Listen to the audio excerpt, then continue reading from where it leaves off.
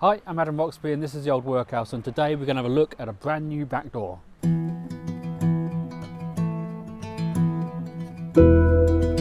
So as you can see, we've got a lovely new back door here, and this was made by our master carpenter. And when we were deciding on the back door that we wanted, we settled on this lovely oak. And as you can see, if you zoom in a bit, we've got the lovely detailing here with these lovely little strips and the real rustic Suffolk nails.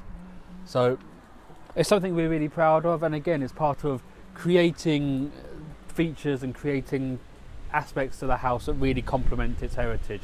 And again, all of the designs and all of the suggestions of where to put the doors and stuff like that have to be passed by the Baywood District Council, our local district council's heritage department, to make sure that we're really keeping in tune with what this building deserves and making sure that we're treating it as a listed building.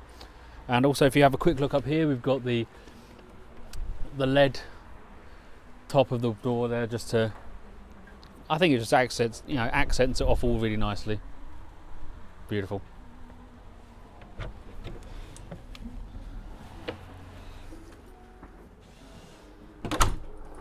You can see a lot better from the inside, but we've got these lovely hand-forged, handmade penny end hinges, which are really sort of reflective of what would have been here and what is already here in some of the older doors that we were going to have a look at.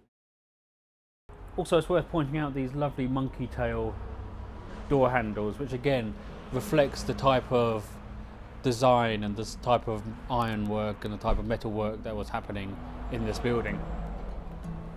Thanks very much for watching this short episode from the Old Workhouse, in particular about the doors and what we're doing to try and do those little features, these little things that we try and do to keep the heritage going. We could have so easily just done a quick solution, but we really stopped and thought about what would be in keeping with this building, and all through the process we want to show you some of these little things that just maintain this heritage for this great building.